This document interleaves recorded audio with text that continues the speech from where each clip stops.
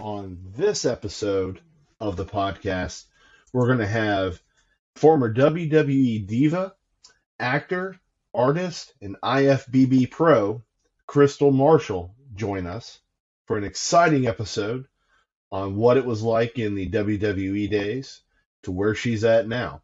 So, before we jump into that episode, let's hear a word from today's sponsor.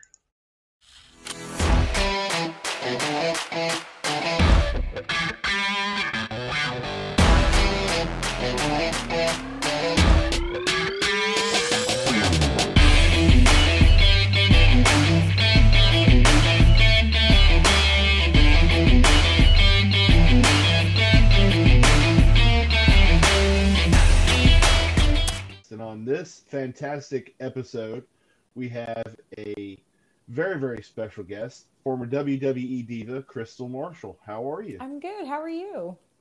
I'm good. It's good to have you on the show. Thank you for having me. So tell us a little bit about yourself and how you transitioned into the world of professional wrestling. How did I transform myself, transition? I feel like a lot of people know this story, but I'll tell it again. So, I'll be very honest. It was never a dream of mine to become a wrestler or a diva. It was something that I enjoyed watching as a kid, but it was not something that I cultivated from my youth. So I worked for a while in California in the Hollywood scene. I was a model on Deal No Deal and Price is Right. So I was kind of making my way up through that circuit of models and video, vixen modeling and all of that stuff. I did music videos for 50 Cent and Mace and Jill Scott and the Black Eyed Peas and who else? A few different artists. So I was, trying to navigate myself in that field, and I didn't have any representation. So it was just the old school way of getting your breakdown sheets and kind of showing up and doing work the hard way. But right before I got my opportunity with WWE to compete in the Diva Search, I did get a manager, and she actually booked me on Deal No Deal. So I was one of the original briefcase models for the first few first few episodes, the pilot month that we shot. So the first pilot season is the one that I was a part of. But after we finished filming, she was kind of like, girl, I don't really have anything else for you. There's nothing coming down the pipeline. And I was like, there's got to be something. Because at that point, I'd built such a momentum of projects back to back to back. And I was just really excited. And she's like, well, there's this one thing, but I don't think you'd be interested. And I was like, well, what is it? And she said, WWE, they are holding an audition to find the next diva. And I was like, yeah. That's it. That's exactly what I want to do. So my backstory with wrestling, my parents immigrated here from Barbados, and my grandmother, she lived in Brooklyn and she didn't have cable. So we had a few channels when I go visit her. And one of the things that we watched together was wrestling. She was a huge wrestling fan. She loved, the Brooklyn Brawler and Junkyard Dog. Junkyard Dog was her favorite. So that was kind of the thing that we bonded over. And then, growing up in high school, obviously that was a hot era with The Rock and Stone Cold and all of that. So who didn't like it? So for me, I was like, yeah, this is what I want to do. And I remember my manager calling me and said, well, Deal No Deal got picked up. You guys are going to be compensated well. This is going to be a huge thing for you, for all of you guys. It could snowball into something fantastic. And I was like, no, that's not what I want to do. This is what I want to do. So I had to decide between WWE or Deal No Deal. And I don't know if you guys have been paying attention, but Meghan Markle, she married Prince Harry. And I still feel like I could have had a shot considering we have the Deal No Deal background. But it was a wild ride. So I think I made the right decision. It sounds like it. Yeah, I mean, I can only imagine what it was like to go from one directly into something that's, I guess at the time it was similar but different at the same time. Oh, totally different. It's so funny because I hear now from some friends that are still in the business about how different the culture is. at WWE, at TNA, at AEW. It's just a different business now. I'm sure there's a lot of things that are the same, but comparing it between, game show modeling and professional wrestling, it was a crash course in reality. And so obviously I did not win the Diva Search, but John Laurinaitis called me. He's like, "Hey, kiddo, you didn't win, but we see some potential in you. I really feel like you should consider taking this developmental contract. It's a good thing. You just go down there, you prove yourself, you take some hard bumps." And I'm like, yeah, I'm going to pack my life up from LA and I'm going to move to McDonough, Georgia and take some hard bumps. And I had no idea what that meant. Nothing in the slightest, but I was young and adventurous and I just was ready for something that was exciting. And that's what I did.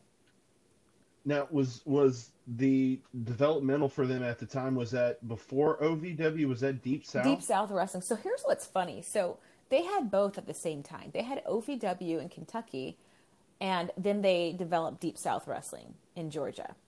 So I ended up going to Deep South with Bill DeMott, which I love Bill. Bill's a hard ass, but I love I love Bill. So yeah, it was cool. I got exposed to a lot in a short period of time. And, I feel like if I could describe the way that I felt then, coming in as this extremely green person that knows absolutely nothing about the business, I mean, I don't know how I wasn't completely petrified, because here are these workers that came up the hard way.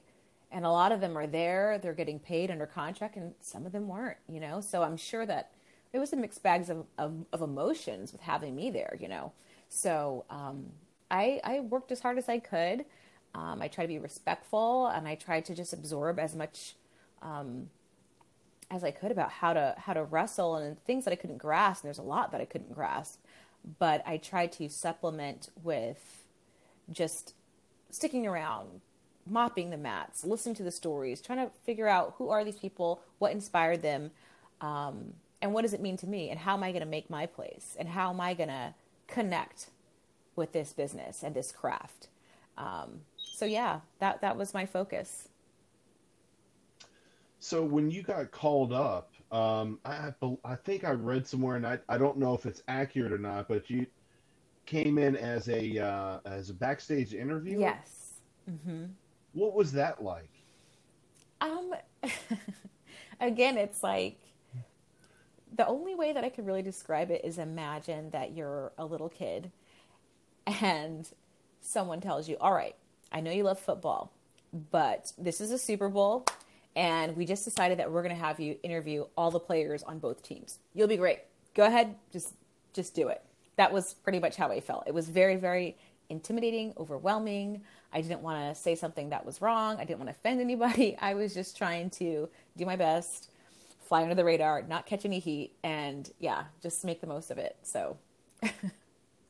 And I can only imagine what it would be like just to be in that position and to be around some of the bigger stars of that era too. Yeah, yeah, for sure. And it's even still to this day, like, I went to an AEW show here in Arlington a couple of weeks ago. And I remember I had this overwhelming experience. I had to use the restroom, so I went back into the women's locker room, and I'm just trying to get out of the way, and just and some of the girls were like, "Hey, thank you," and I'm just like, "For what?" But it was like, it's such an overwhelming feeling, because I feel like I came up in the time in WWE that was very transitional. There was an era before where there were a handful of girls that were great workers, and then it switched over to more of like the diva era. But the amount of respect that those girls showed me, like, I'm probably going to cry, but it's overwhelming because, I think about all the giants in the business, and I just compare myself sometimes, and I'm just like, wow, I'm a part of this. And that's a very overwhelming feeling. So yeah, I think that sometimes we don't realize, even though we think we have a small contribution, who's watching and what that means to them. So it was a very humbling experience. to say the least. Yeah, and I can only imagine what it was like to not only be that type of inspiration for other female wrestlers, but what it's like to be around that environment and get that kind of, It's surreal. pat on the back that, hey, you affected my life in such Yeah, a way that I'm totally. here. And I'm looking at these girls, I'm like, you guys are insane. Like, it's crazy to see like how far women's wrestling has evolved. It has a life of its own now. These girls are working, they look good, they've got great character development, and here they are showing me love. So it's a crazy feeling, but yeah, felt good. So I have to ask, I think, again, and I think I saw this somewhere online, but I don't know how accurate it is, but your first match, was that with Jillian Hall? Yes, I had many matches with Jillian.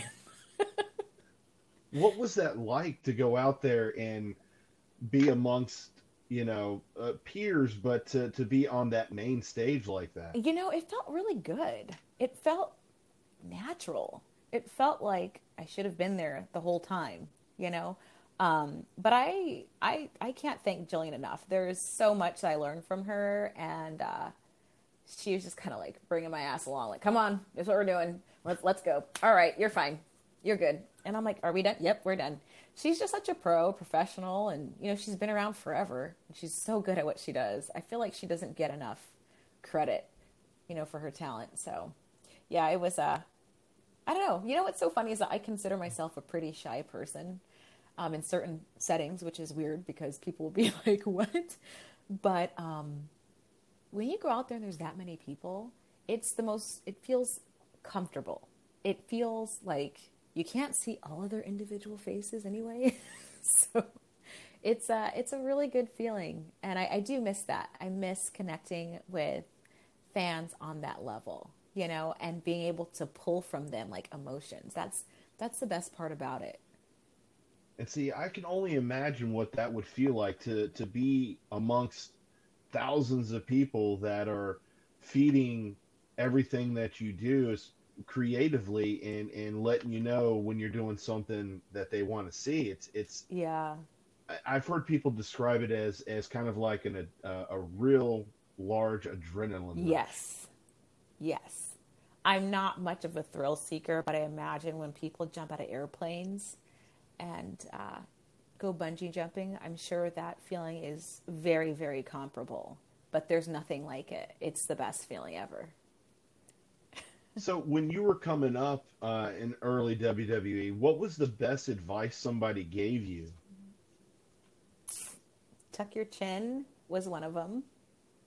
Stay away from boys. From the boys was the other one. Let's see. Don't drink Booker's Red Bull was another one. Yeah, those are some good ones. I'm sure there's some more in there, but those were some good ones for sure. So in your journey into professional wrestling, getting on the main stage, so to speak, and being a part of the main roster, did you have any matches that you liked the most and that maybe you didn't like? During that era, the girls, especially women on SmackDown, we didn't get a lot of individual mat work matches. We didn't get a lot of them. But I really loved when we did any of the cross-brand things with Raw. Lumberjill matches, tag matches, those were always fun. The theme matches, I know a lot of people don't really like them so much, but like the Halloween theme matches, that stuff was fun, And it's, I didn't get a lot of individual match work, but, I worked with Jillian. That was always great. We had a few matches together, Layla and I, which was interesting because we were both so green. And I was a heel, so here I am with my limited skill set leading her through, matches. And I'll say, like, when I talk about, like, being able to draw emotions out of, the fans and the crowd that's there, like, I always think back about those matches specifically because we both were pretty limited at the time with our skill set. However, we were still able to connect. And I think that's what's beautiful about wrestling. People say, oh, well, it's fake. Well, parts of it obviously are choreographed, but those emotions are real.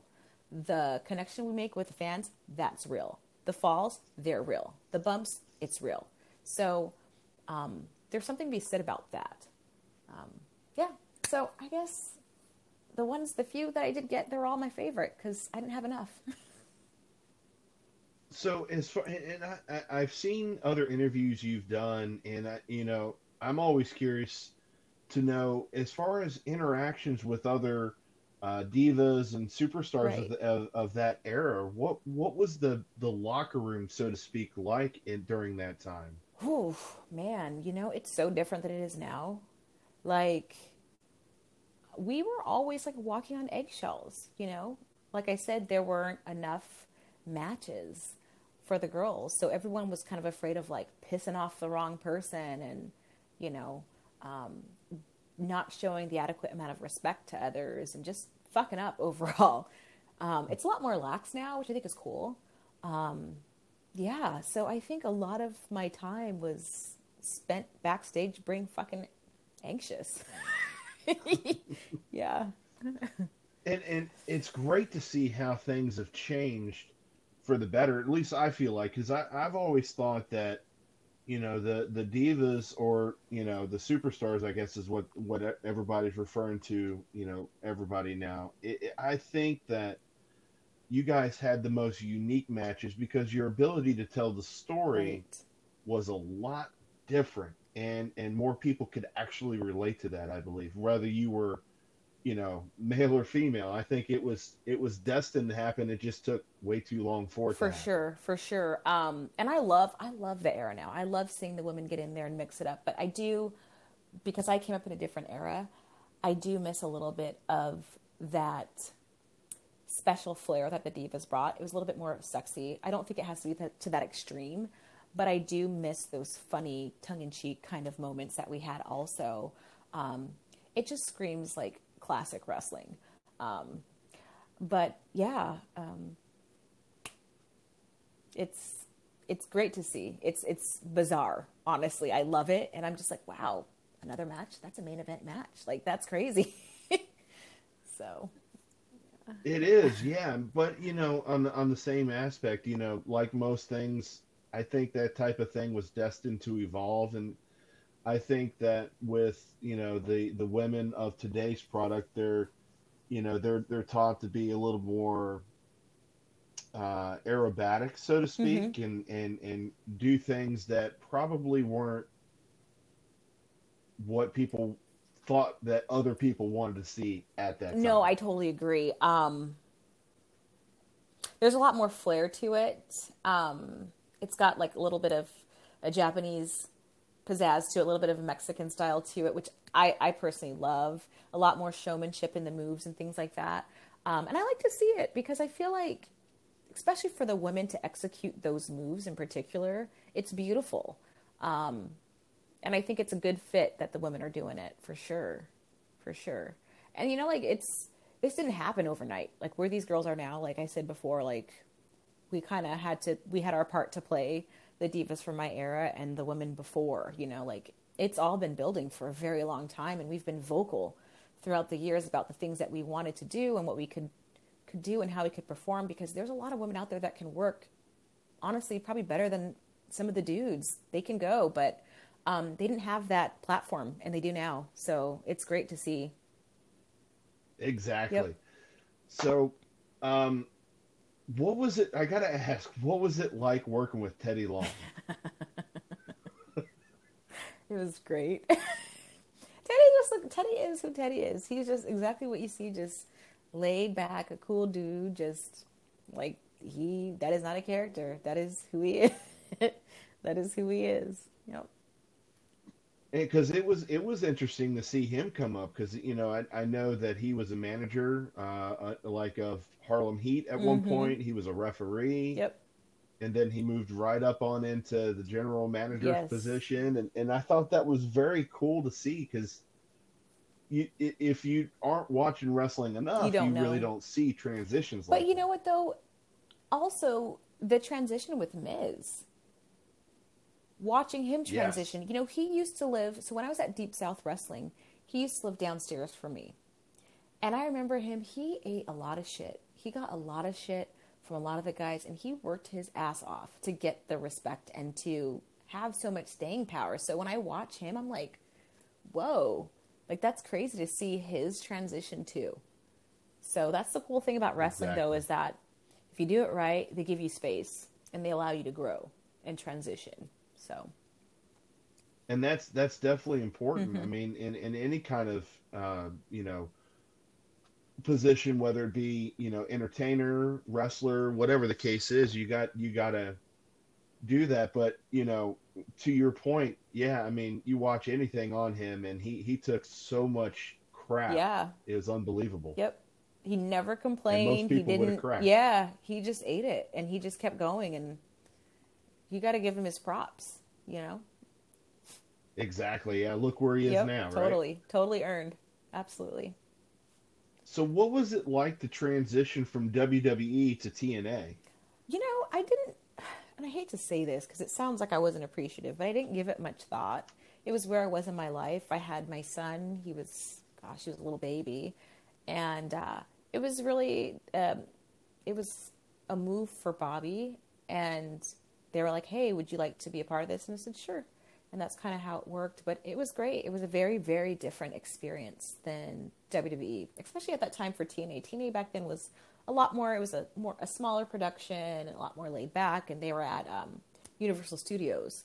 So it was a very different fixed environment. Yeah. But to be very honest with you, I didn't really connect with many then because I was literally bringing my son to the show. That's how laid back it was. So I was kind of like off to the side, kind of doing my own thing. Yeah, and it's kind of weird to see how things have gone with them, especially too, just because their whole product has changed. Absolutely. Even I think the name has changed too. Yep. Everything's changed. I mean, nothing stays the same.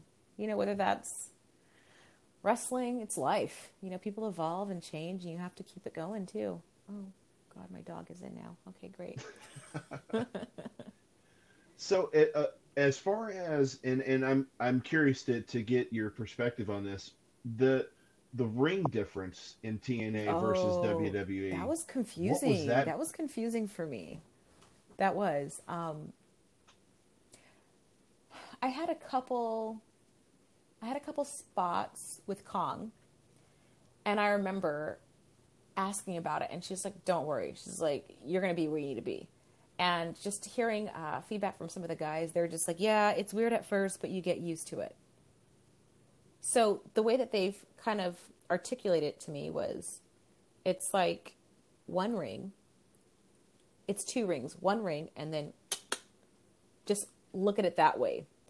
So I'm not really a mathematical person, but yeah, it was interesting. But they've switched back. They don't even use that anymore. Right. Yeah, exactly. And I've heard people say in interviews that they absolutely hated it, and then people like AJ Styles, for instance, that said he loved it. Oh well, he lived in it. That's his world, So what did they say? Like AJ he had 4 months off like once since 2006. I think that was it. Wow. I think I read that the other day. He's only had 4 months off since 2006. That's crazy. Yeah. That is just nuts, especially for him to have as many kids as he does. And well, he must have a strong wife, I'll say that. But that's the other thing too. I think that the schedule is very different now. The way that they did it, the way that everything's structured, I think that there's a lot more autonomy for people to kind of have relationships and other things going on more than before. So. Yeah, because I would imagine you guys were on the road, more than half of the year. Yeah, absolutely. I don't even remember. I just know that I was home about 2 days a week if we weren't doing a European tour. Yep. Wow. Yep. So, what was that like doing overseas tours? Oh, that was my favorite. I loved it. I loved it because it's like, I mean, I was so young at the time too, though, like in my early 20s. So I kind of want to hang out with my friends. So you got like more downtime, and you can go do different things, go check out different bars, go places you've never been. So that was fun because it allowed you to kind of live a little bit more. Because when you're on the road, you get home, you have 2 days off. One day you got to run errands. The other day you're sleeping. So there's not much room for you to like do anything. Right. So I did like that because it kind of gave you a little bit more space to live life. Yeah. So as far as not so much the production, but the way the business has transitioned from the time that you were there to what you're seeing now. What do you think about the current product and the way things are evolving, especially with the emergence of AEW? I think it's great. I think it's great. And I think that the more legitimate companies that we have, it protects the workers. It protects the wrestlers. It gives them options and opportunities, and it makes the product overall stronger. I think that it's much needed. And I hope to see more in the future. Absolutely. When you went to, you touched earlier, when you went to AEW, what was that atmosphere like? Because I've heard different things. Okay, I want to hear what you heard first. I mean, I've heard that it's laid back and not as structured, but I've also heard that it can be super strict depending on who you are, Right. I guess. Right. I don't know. I will say I did kind of have a little mini panic attack because I didn't know what to expect. And I was like, oh, I was a little overwhelmed when I got there. But it is pretty laid back. But I think it's laid back from my limited experience with it. I think if it is a little bit more rigid sometimes, I think because it's a big production and they've kind of gone zero to hero. And I think it's got to be this way to make the ship float. So I don't know. I can't really expand on that more because it's been, I haven't had much experience there, but it seems pretty laid back, like a good environment. So as far as in your wrestling career, has there been somebody that you want to wrestle, or is there somebody that if you had the opportunity to jump back in the ring with to have one more go at it with? Huh. I would love to work with Trish. I would love to work with Lita. A dream match would be me and Sasha Banks.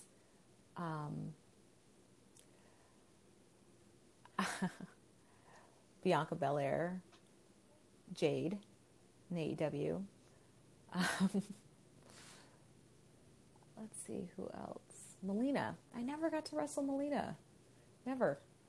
I would love to do that. I don't know, there's many.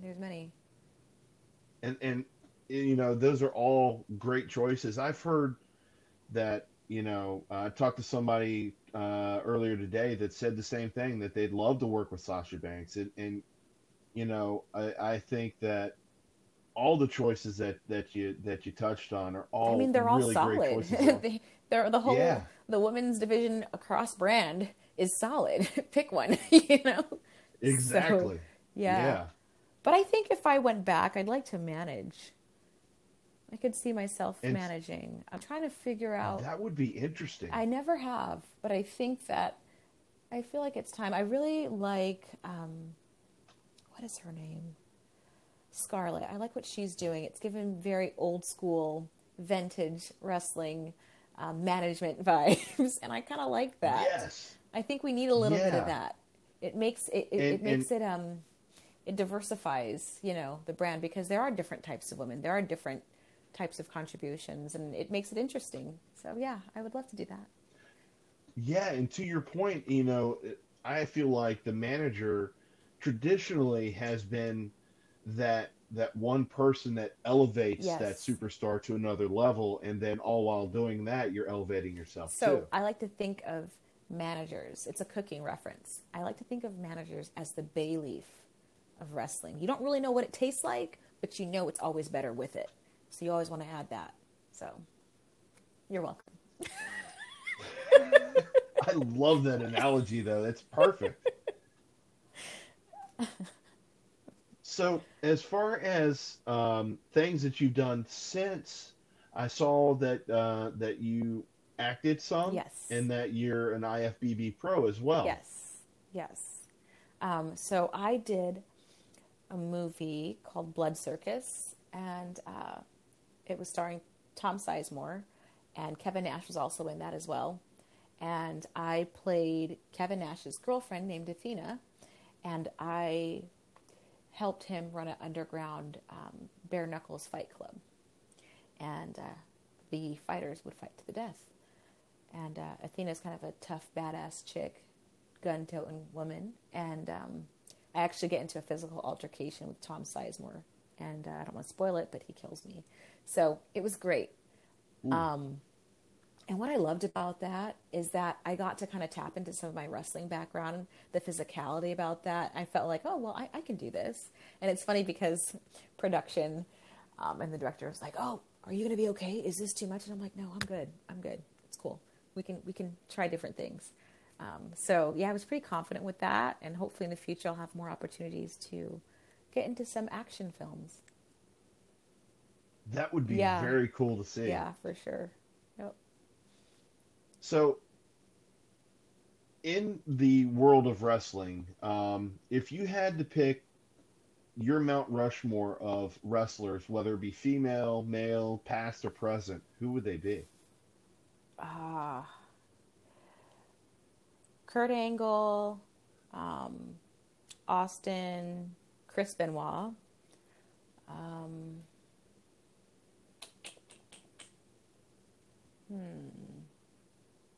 Let's see.